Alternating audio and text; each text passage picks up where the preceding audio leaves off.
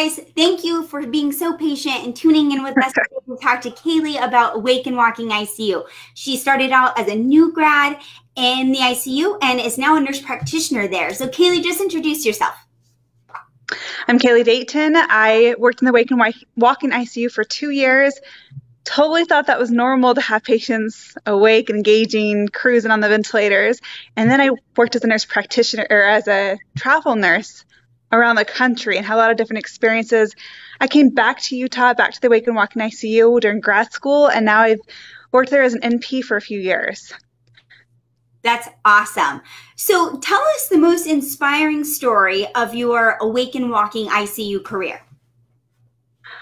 I don't know how to rank them. There's just, as with anyone's career, especially in the medical field, where there are so many. Just recently, we had an exciting moment with a COVID patient, one of our firsts. He came in, and this is during the initial wave when we were intubating everyone that required more than 6 liters nasal cannula.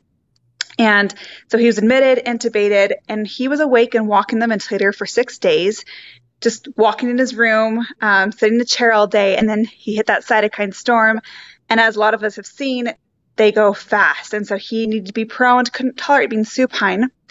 But because he wasn't delirious yet, he could be lightly sedated, and he was still CAM negative, still able to turn himself for those first 2 days of proning. And then his lungs got even worse, and we needed to paralyze him and deeply sedated him. And he was paralyzed for 2 days and deeply sedated for a total of 4 days, 4 additional days. So he was prone for 8 days. And because he stayed so strong the 6 days prior to that, as soon as he could be supine, we had him sitting up again, still in high ventilator settings. But 4 days after that, he was extubated and eventually was able to walk himself out the doors and go home. And he just was on the podcast and reported that for his 70th birthday, about 5 or 6 weeks after discharge, he was out golfing. And so for someone that had been on a ventilator for 3 weeks, that was really reaffirming of what we do in the Walking ICU, is to watch him get his life back even at 70 years old. Yeah, that's amazing. And I listened to that podcast, and you mentioned that he was doing push-ups while prone in his bed intubated. And I'm just visualizing this, and that just sounds amazing, but at the same time, for a nurse that's never experienced it, kind of scary. So I'm addicted to your podcast now, and that's super fun because I seriously have this new fire about what's coming in medicine. Why don't you tell us how the Awake and Walking ICU started? You mentioned that it's been around since the 90s. I had no idea. Yeah, I can't take any credit for the evolution of this process. I give all the credit to the pioneers of the process, and one of them is Polly Bailey. She's also a nurse practitioner, but when she was a nurse in a shock trauma ICU back in the 90s, this was an era in which they were deeply, deeply sedating people with benzodiazepine drips like Ativan, paralyzing everybody. And back in the day, they didn't have rehabilitation services, really. So she became the primary nurse. I'm not sure exactly how that works, but she followed a certain patient throughout her ICU stay, even to home. And this patient was from her hometown, and she tells it better on the podcast. But in summary, she watched this young mother in her 30s spend about a year trying to be able to get up her own stairs. Her husband was doing the bedpan in the bed with her. Wow. She was completely debilitated, mentally altered, severe cognitive deficits. But when in the ICU do we see people afterward, really? How do we know what happens to them? And that was really shocking to Polly. So there was no research on it. Everything was new. And she went to her medical director and said, "We are breaking people. We have to change this. Yeah. What if you let me keep people awake and keep them moving so they never get that weak? What would happen?" And this doctor, Dr. Clemmer, who's on episode 2, he was incredulous. He thought that was crazy talk, and yet he trusted nurses. He trusted their instinct, which I think is a lot more powerful than a lot of research, and he felt that same way. So he allowed Polly to experiment. So she started just in the shock trauma ICU trying to wake people up and mobilize them. And you'll have to listen to her episode, but it was a whole course and journey. But here we are 30 years later, very well established in our culture in the Wake and Walking ICU. And it's all because of one nurse with a vision and good instincts that dared to ask why not, what if, all those questions that lead us to all the advancements that we've made in our field. She led the way, and it's still going. That's amazing. And, they say that it takes 10 years for things to catch on from one side of the country to the other. But I just don't know how many Awake and Walking ICUs there actually are. Do you? It's definitely a process. We have so much research. So this specific hospital, Poly, actually put out a study back in 2009 or 2007, okay, showing that walking patients on ventilators is safe and feasible. And that was groundbreaking at the time. Mm-hmm. And so then research started firing up about cognitive deficits, post-ICU PTSD, return to work rates for patients with ARDS. So research started looking more into what happens to these patients. So we started seeing more of the problem.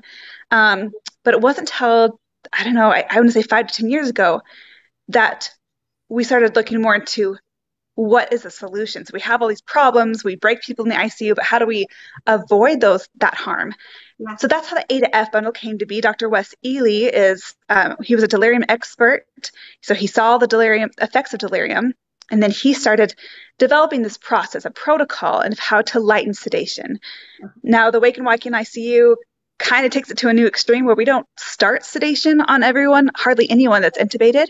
Okay. We have certain thresholds like needing paralysis when being prone, open abdomen, severe toxicities, things like that. But most everyone that gets intubated is woken up right after intubation.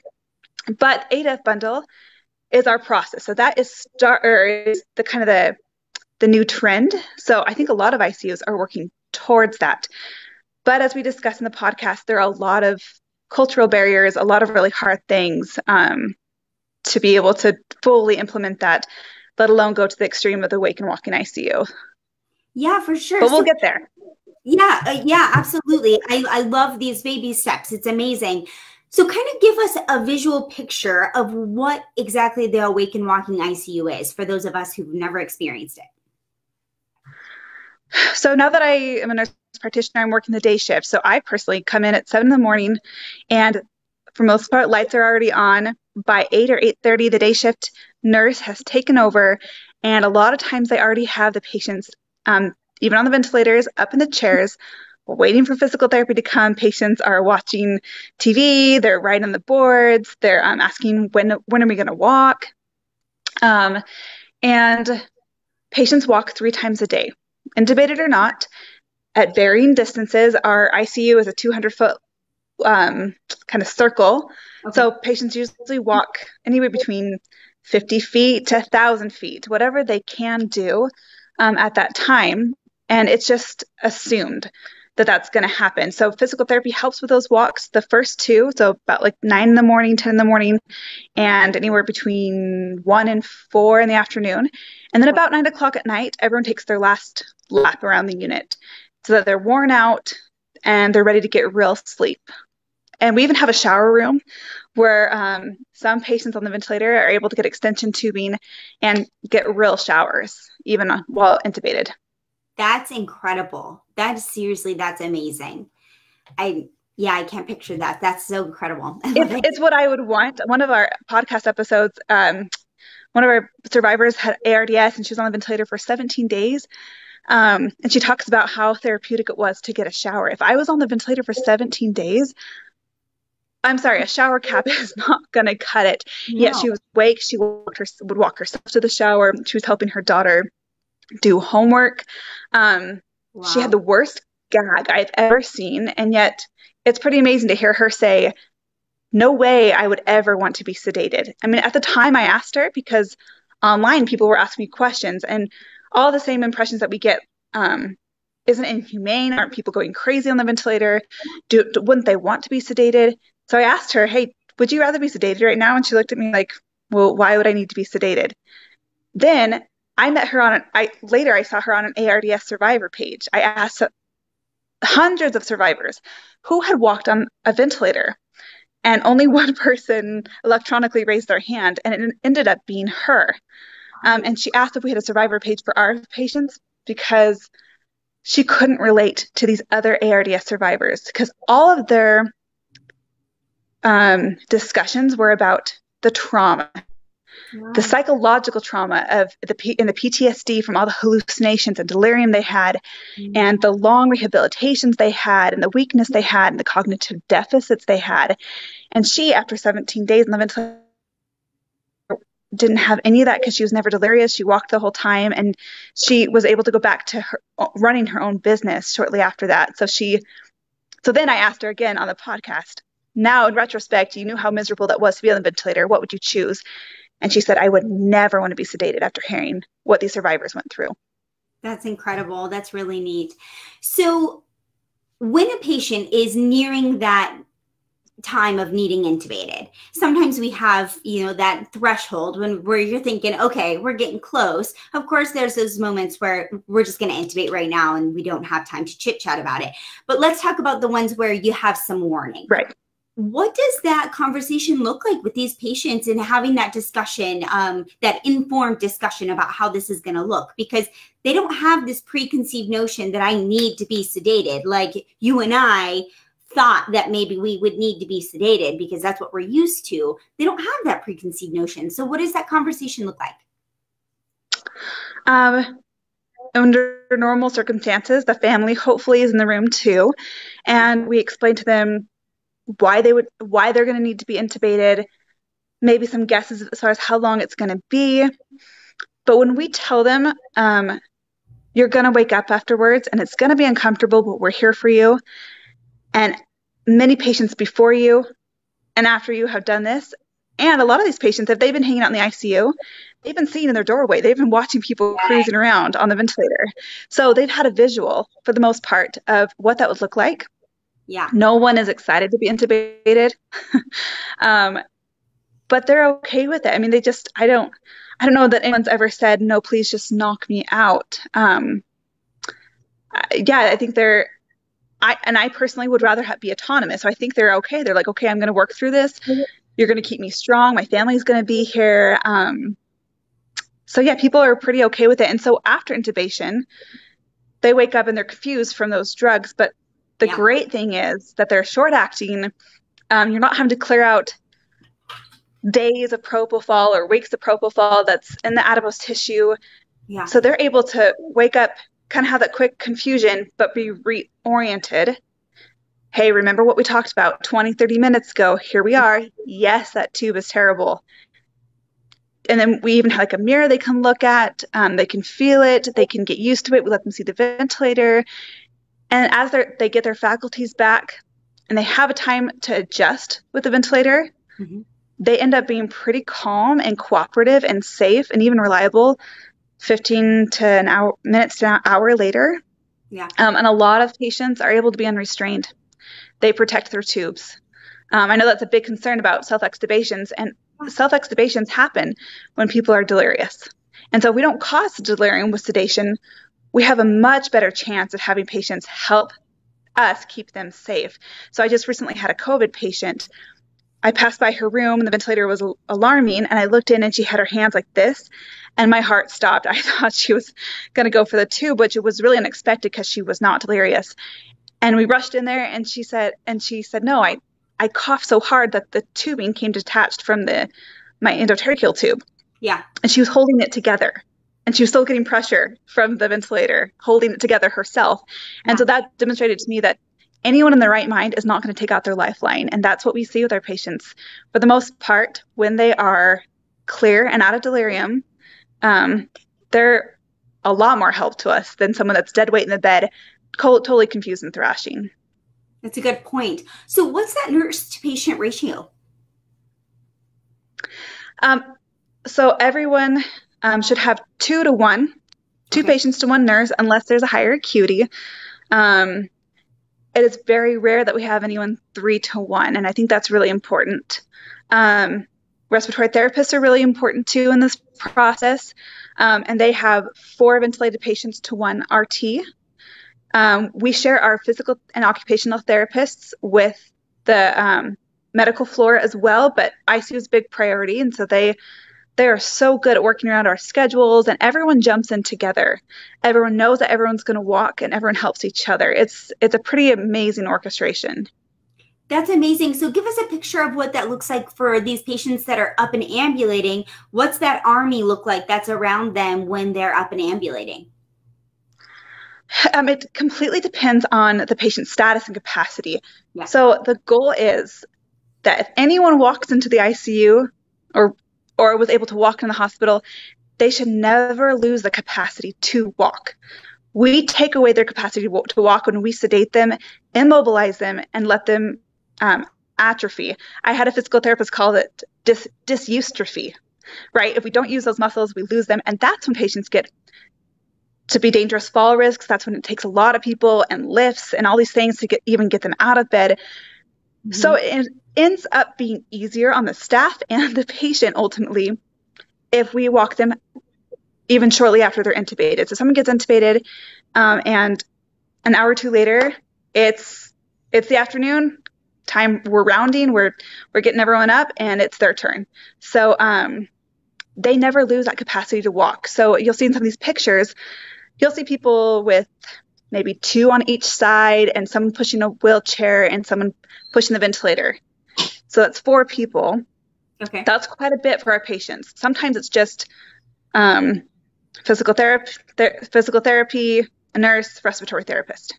Okay. Depends on how stable and strong they are. And for the most part, if we do our job right, we can keep them strong.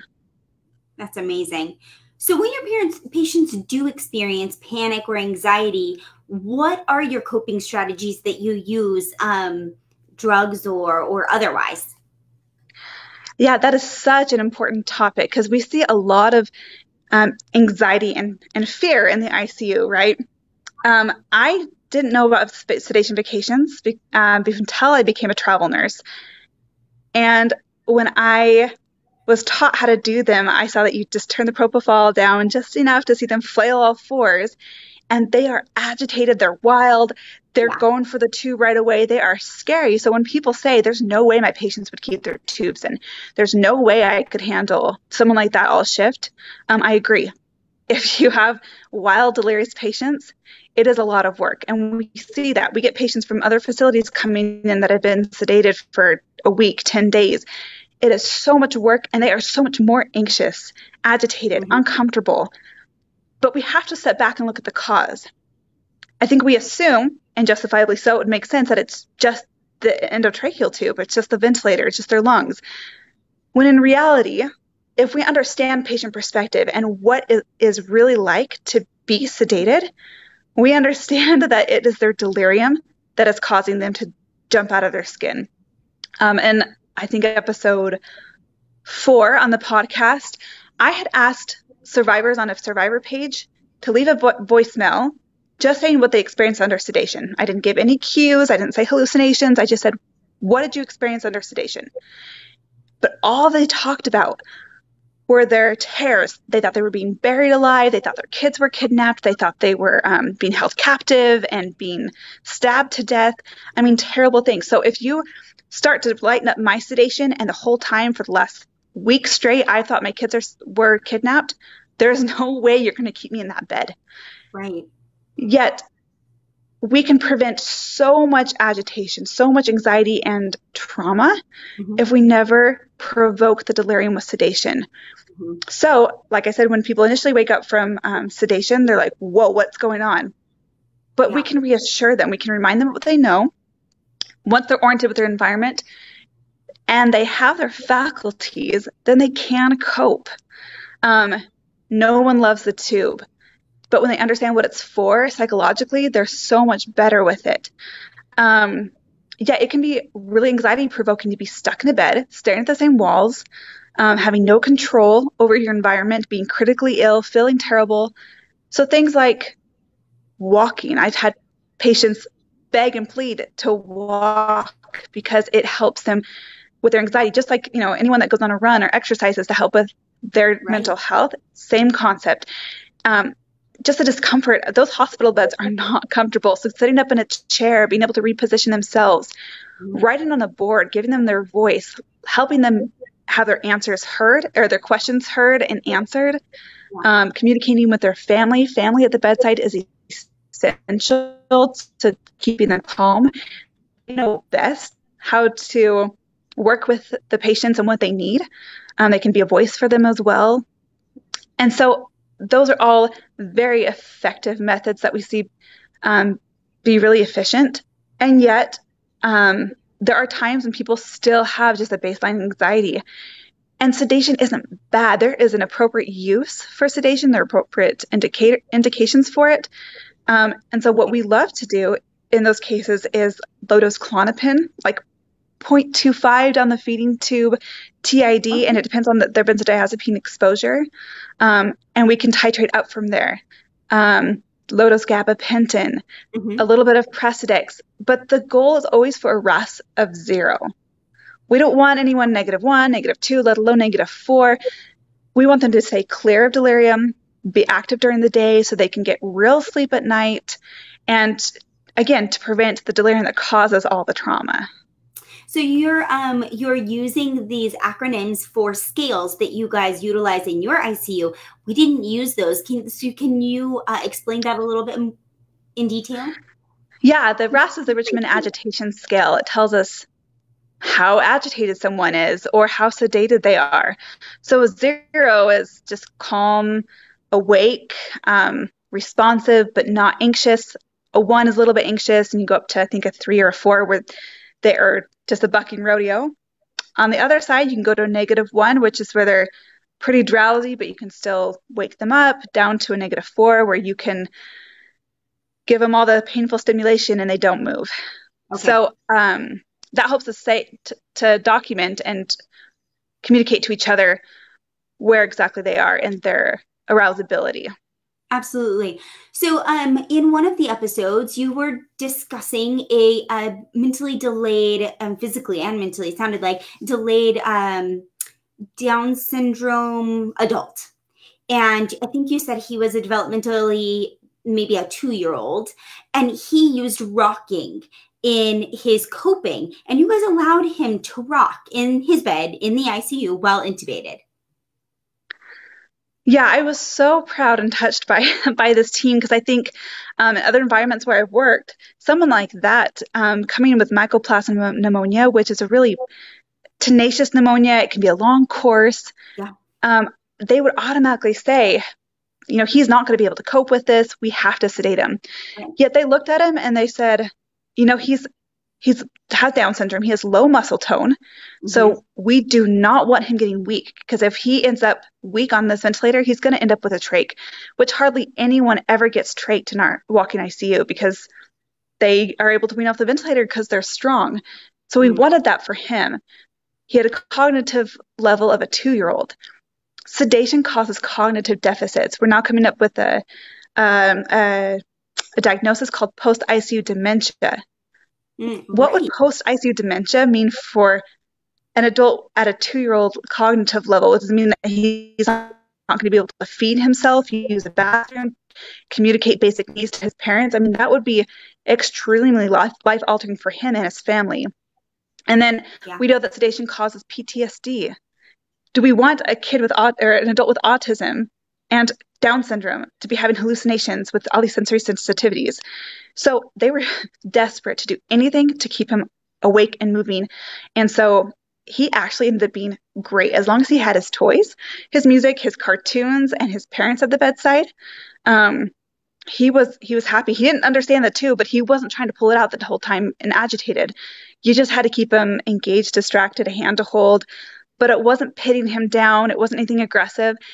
And because of his autism, when he was happy, he rocked. When he was anxious, he rocked. And we allowed him to be himself, do his thing.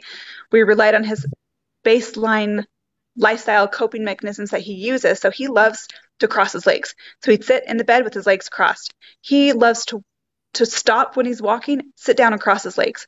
So on the ventilator, we're walking, he stops, crosses his legs. Everyone knows that's just the way he rolls.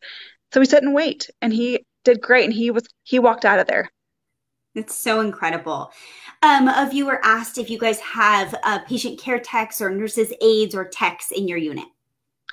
Oh yeah, those are essential. We have at least one during the day for the 13 patients. And they help so much. Can't understand why an ICU wouldn't provide those. I have a sweet picture of a patient that she'd come in from an outside facility, and she just had gotten off for septic shock, alcohol withdrawal. She had necrotizing pneumonia, and some ARDS brewing at the same time. And she was extremely delirious because she'd been sedated for days, as well as all the other risk factors that she had for delirium. So her hair was just a matted mess in the back. And the first time we walked her, maybe I'll post a video of it. The walk was not pretty. She could barely put one foot in front of the other because she was so deconditioned, and so delirious. And yet they hustled her. And when she took a break in a wheelchair in the hallway, one of our techs just instinctively started brushing her hair out. And I was so touched that she was a very difficult patient, extremely anxious, extremely wild, really hard to walk the first time or two. And yet we still tried to create a humane environment for her and keep her human by brushing her hair out. But I just don't see that being very feasible when you have 4-to-1 staffing ratios and no techs. And yet this patient specifically, she was 32. The outside hospital had written her off and said she's not going to survive. They were bringing in palliative care consultations. So family requested that she be transferred. And she was, when she first walked, she had a PEEP of 16, I think, and 70%. Mm-hmm. And they were wanting to transfer her to send her to maybe be in a facility that had ECMO. And the nurse that had her on literally threw her hands on the table, said, no, if you send her to that facility, she will spend another week not walking before she hits the point of ECMO. And then what are they going to do with her? And she was just raged. And so it was this nurse that grabbed the physical therapist and said, we are getting her out of bed. And they put a gait belt on her, and they almost just carried her and let her put whatever weight she could out. I was just so touched because that would not have happened otherwise. She was so anxious, so wild and delirious. After that walk, she calmed down. She was exhausted.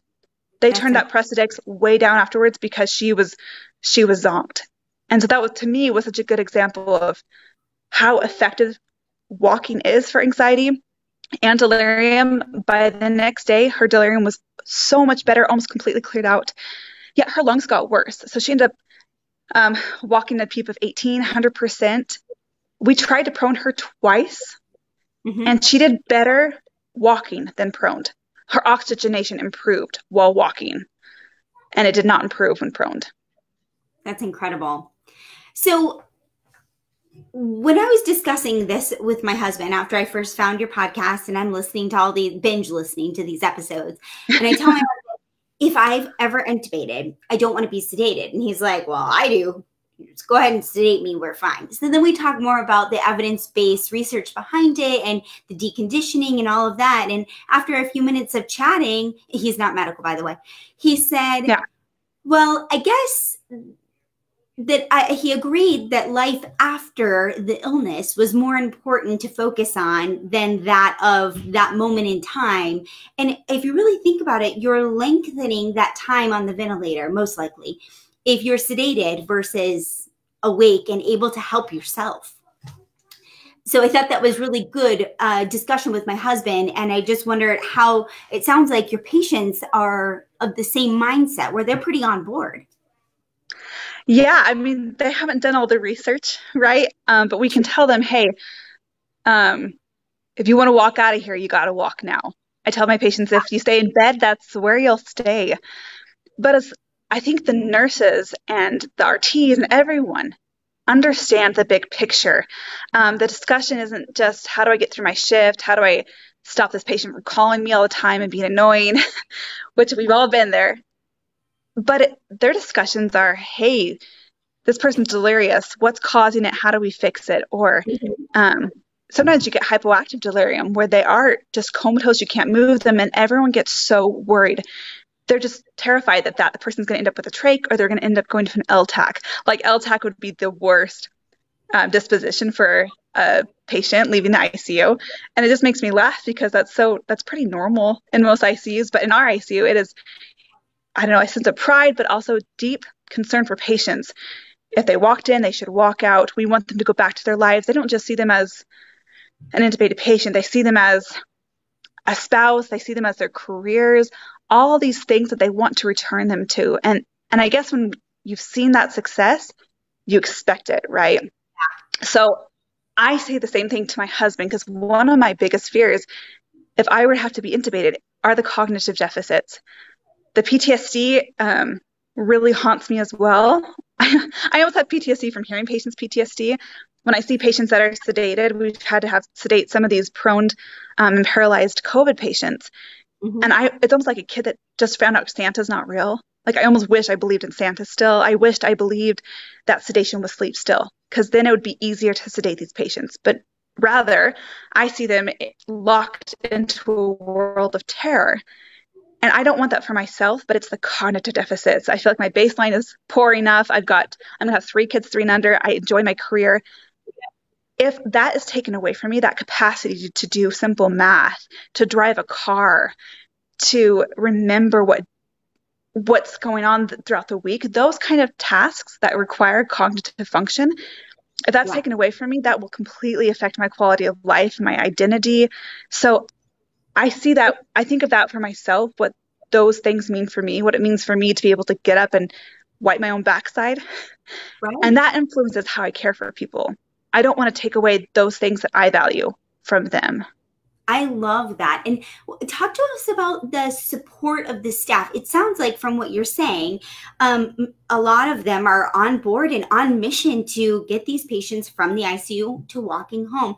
But what about that seasoned ICU nurse that hires on from another facility? How does that transition work? It's a big shock. We have some episodes about it from those nurses that came in. Wow. Usually, a lot of our nurses come in with a lot of med-surg experience, or even new grads that don't have ICU experience, because it is a lot easier to start with a clean slate. I was one of those. I didn't have any ICU experience, and they hired me and trained me. So it was just normal. It became extremely instinctive to have people awake. I mean, I try to talk to my colleagues about it, the nurses that have only worked there. I'm like, what are your memorable moments? How would you teach this? And they can't even think of it a different way. They're like, well, they're human, so of course they're awake during the day and walking. And I can't help them see a different perspective, because that's all they know. Yet, sure. When we had a little bit of staffing shortage for a minute. We had travel nurses coming in, and some of them were extremely seasoned, and we warned them beforehand. One says that we didn't warn her, which she had a funny take on it. She's walked in and she was just in shock. She was panicked. You walk into the room and the patient's intubated and suctioning their own mouths. And this travel nurse was terrified, right? Because she thinks that their patient's going to pull their tube out. Yet these are good people with good intentions, good desires, and they're immersed in this culture. And so for the most part, they jump in, they adapt to it. I had a travel nurse say, because that was his first contract. He'd come from Mississippi. He was used to just straight first ed drips on everybody. Everyone got treatment. So he comes into this Walking ICU, and he's like, I don't know about this. Then he watched a patient die of delirium that had come from outside facility, had Alzheimer's, had been sedated for 10 days. The lungs had gotten better, but his brain never got better, and the family decided to withdraw care, and he died of confusion, inability to clear secretions, and died of delirium. So this travel nurse came to me in tears and said, I had no idea this is what we were doing to people. What do I do from here? Because I can't work at this hospital forever. I'm going to take other contracts, but how do I now I'm liable for what I know. Now I have this ethical obligation to do what's best for my patients, but it's going to be so hard elsewhere. And all I could say was, I don't know. And so we have some episodes from people that have left our ICU and gone to other places, and the ethical turmoil that they face. One colleague said that he could feel the delirium and smell the rot in the air, and he tries so hard to clear the delirium out. He'll have people in a chair suctioning their mouth. By the end of the day, he comes on the next shift, and they're sedated again. So it is such a deep cultural thing, but it's really interesting to watch these people get it. Yeah.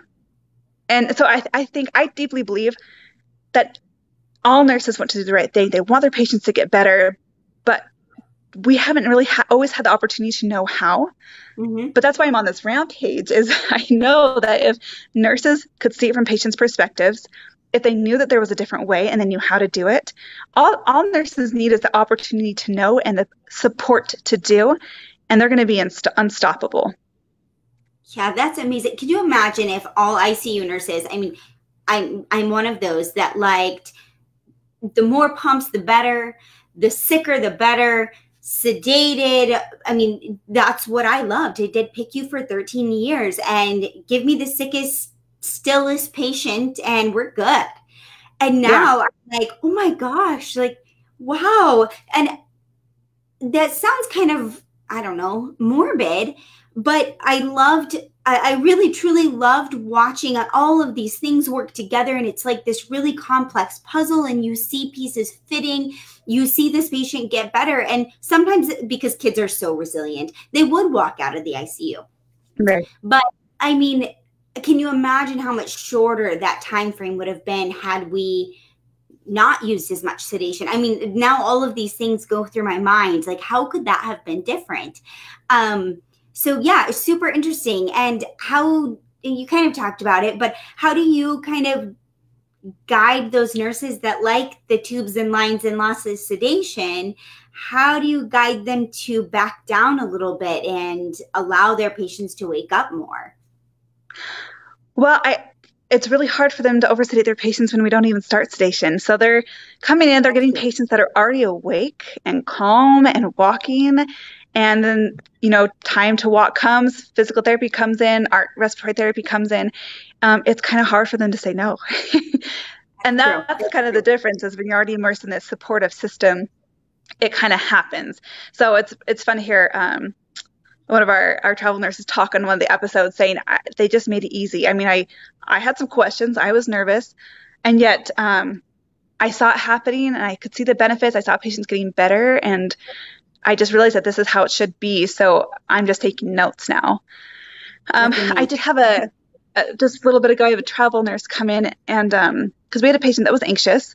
They were a COVID patient and they were isolated in the room. And there are lots of new challenges with that.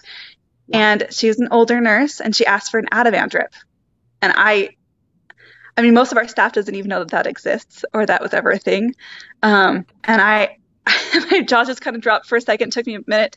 But all I could say was, who's going to clean up that mess? And she said, what? And I said, well, who's going to clean up the mess after? You start the drip now. It makes your shift easier. But it's like biting off the top of a grenade and handing it down to the next shift. And every day the grenade is going to get bigger and bigger, and it's going to explode on somebody when somebody has to turn that off. And you're going to unleash the whole storm of delirium that's been happening for days, but it's just easier when it's not on your shift that you have to wake them up. But she was taken back. Like, she'd never looked at the big picture. It was like, hey, they're really squirrely in there. It's annoying. And I'm sure she wanted them to be comfortable, and they look more comfortable when they're sedated. So even just asking a simple question like, hey, what does that mean for the patient? Is that really helpful? Is that going to really bring good outcomes? And once we actually think through it and see it from the bigger perspective, there's not a whole lot of fighting or discussion left. I mean, I think everyone's on board when they all understand. So these nurses come in and hopefully they're open to learning. If not, they still learn. And it's up to them whether or not they continue those practices after. So what do you think needs to change in medicine for us to continue this progression to awaken walking ICUs across the U.S.? What do you think needs to happen? What are some like big picture ideas? My first impression is that knowledge has to happen first. Yeah. I hear a lot of doctors even still refer to sedation as sleep.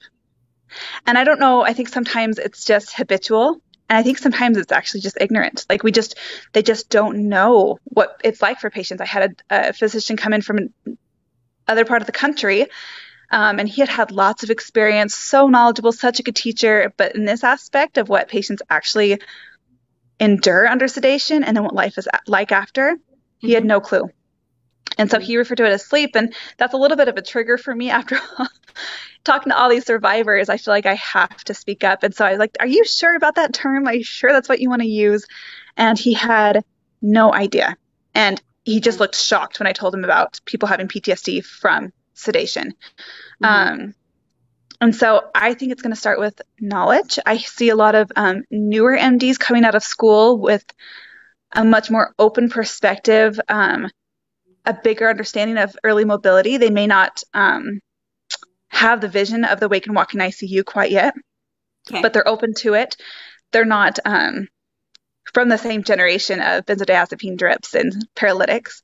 I know that they're talking about it in nursing schools. So I've had nursing students reach out being really excited about this.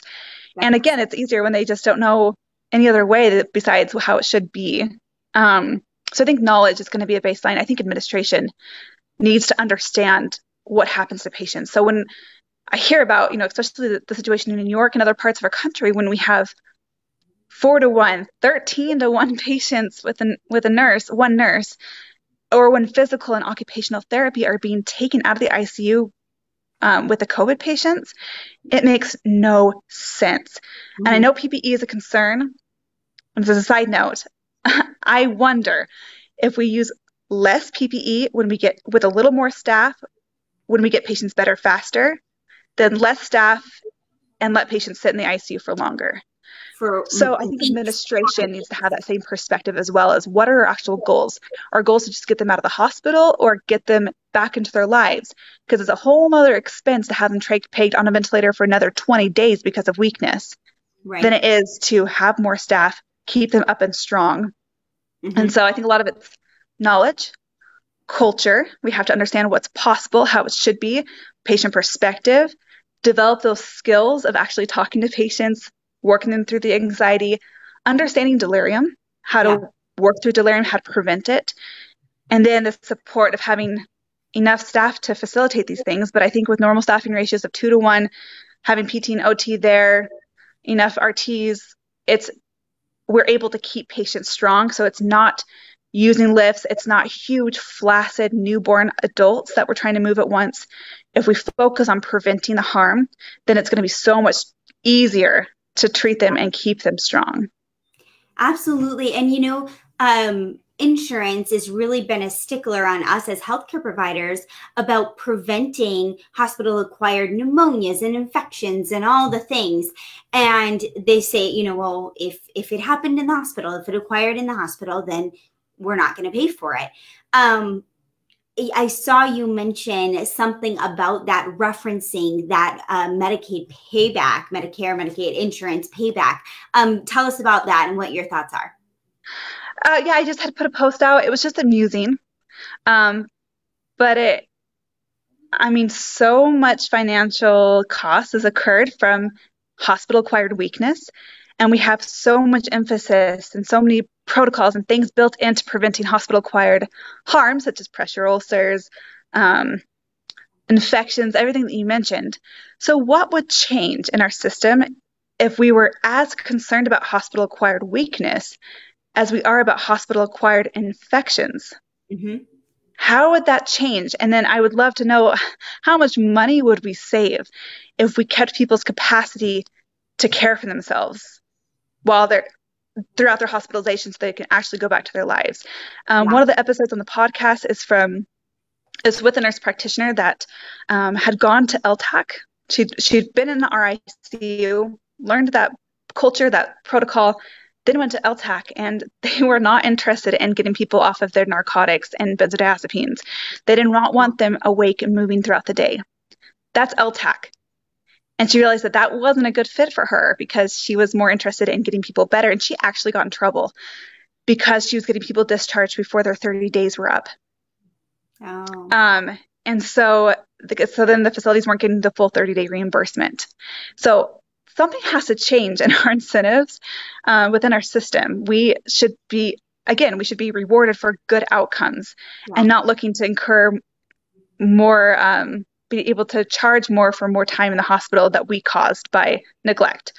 That same nurse practitioner started her own respiratory rehab unit kind of in SNFs. And so Wow. she gets a lot of patients that are that have already failed LTACs, meaning they've passed their 30 days and they're still not decannulated. They're still ventilator dependent, still extremely weak. And most of these people have come out of ICUs. And in those kind of units, she said that the decannulation rate was about, I think she said something between 13 and 15%. Mhm. And her units that she created, they're about 60%. 50 to Wow. 60% of those patients are decannulated off the ventilators and going home That's amazing. because she implemented the same process as the Walking ICU. So all of these things, financially, our focus, patient quality of life, it is all dependent on what our focus is. If we're focusing on just getting through the shift, then that's all that's going to happen. If we focus on getting people their lives back, things have to change. Yeah. So, something we didn't mention, but I'm actually really curious. When you have a patient on cardiac pressors, what does that look like? Do you guys get them up and walking? And when they're needing cardiac pressors, I would assume that if they're up and walking, they're going to need them for less time. What does that look like? Yeah, that is a great question because not everyone's going to be out doing jumping jacks on the ventilator and walking 200 feet. And Yeah. the great thing about this process, when you don't just automatically sedate everyone that's on a ventilator, then you can personalize and customize their care to what they're capable of, what their status is. So let's say we get a patient in septic shock. When they're Sure. in those early stages and they are just leaking fluid like crazy and you're NICOM and you're slamming fluid in, they're going to be intervascularly dry and maybe not Yeah. super tolerant of a lot of activity. Sure. But you don't know until you try. So what's the harm in sitting them up at the side of the bed, asking Right. them how they feel, checking their hemodynamics, do you feel lightheaded, seeing if their respiratory status changes, if their heart rate changes, blood pressure changes.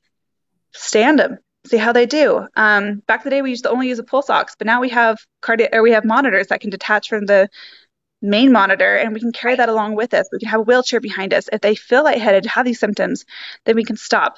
So if someone's on 2, 3 pressors, we're not going to be throwing them out of bed.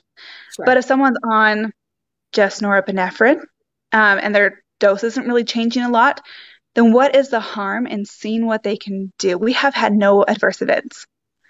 That was one of the big parts of that study 13 years ago, is that nothing bad happened. So in some of these studies, so we're kind of talking about hemodynamics there, right? Another part Yeah. of walking is pulmonary function.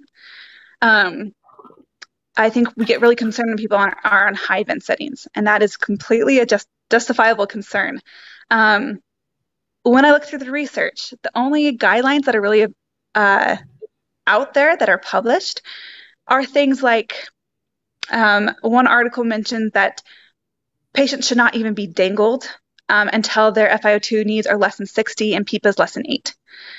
Yet, if you look at the methodology of how that came to be, who created that, how was that proven, it was a group of like 5 intensivists, I can't remember how many. It was a group of intensivists, a lot more physical therapists, and one nurse in the UK. They got together, discussed what they'd feel comfortable with. Once they came to a consensus, that's what they published. That wasn't any proven data. That wasn't actual research. That was just an article that they published. But you can't research what you don't do. So when we talk about what vent settings are too high to walk on, I think it depends on what the patient tolerates. So we have patients walking on, like I mentioned, a PEEP of 16 to 20. We always bump everyone up to 100%. You think about Okay. on the floor, you have a patient on 2 liters nasal cannula, maybe they need 6 liters to walk.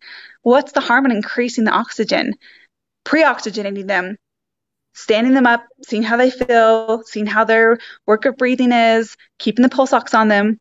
We have a wheelchair behind them if they need it. They can stop, take breaks, recover. If they're not tolerating it, we roll them back to the bed. I mean, no adverse events have happened. If anything, their pulmonary function improves. They oxygenate better. They mobilize secretions. Yeah. Their respiratory muscles stay strong so they can actually wean off the ventilator. A lot of times their ventilator needs decrease in the following hours after a walk. So we're so afraid. We look at these numbers and we just think, oh, we can't move them, we can't touch them, when really movement is medicine. I think brain also is a big part. We had a nurse filling in from another unit and said, oh, well, told the physical therapist, she's too confused. She didn't sleep well last night. She's not really with it. And so the physical therapist came to me and said, I'm confused, because we always try to walk or move as much as possible people that are delirious. Sometimes people are so delirious they can't even put one foot in front of the other. We've all seen it, right? But it's amazing to watch even those patients when you sit them up at the side of the bed and make them hold their own heads up, engage their trunk. One, that's preventing more deconditioning. And two, their brains start to turn on. And so it's part of our assessment. It becomes instinctive. When we look at a patient and say, can they walk? We don't know until we try. But as we start advancing the process, we're evaluating all those parts of their function and making sure that it's safe. That's awesome. I don't know if that answers your question. Sorry. Yeah, you did. Yes, absolutely. It depends on the patient, really. And that's the big picture, is if you're not assessing them, and like those of us who are used to a sedated ICU, you specifically, like, no, they don't walk because they're sedated and paralyzed. And that's what you chart. And so if they're not sedated and paralyzed, you didn't try, so you can't say that they can't walk, right? And I love that. If you don't try, then you don't know. So I want you to tell us a little bit about your podcast. They're too sick to walk. But what if we say there's too sick to walk, but really we've made them too weak to walk? There is such a difference. And so if we prevent the weakness, they hardly ever become too sick to walk. Yet there are times when they can take a break, when they need to be proned or paralyzed, or they get even sicker, they're not hemodynamically stable. But yet we didn't waste all that time, those hours, those days before that point. We didn't let them rot beforehand. So then they're able to recover once that acute illness is resolved. Absolutely. I'm hands down. I'm with you. I'm super on board with this. I'm so excited. It's so encouraging. I knew people would care about this. I knew that nurses would want to know. Yeah. And I can't wait until more people get to watch the Q&A that we've done, since it didn't work out earlier, and they're going to get to actually see what they were waiting to see all day. So I'm super excited for them to tune in too. You've talked about some patients that you've done interviews with on your podcast, some nurses. Tell us more about what your podcast, like overall umbrella, what are you doing in there?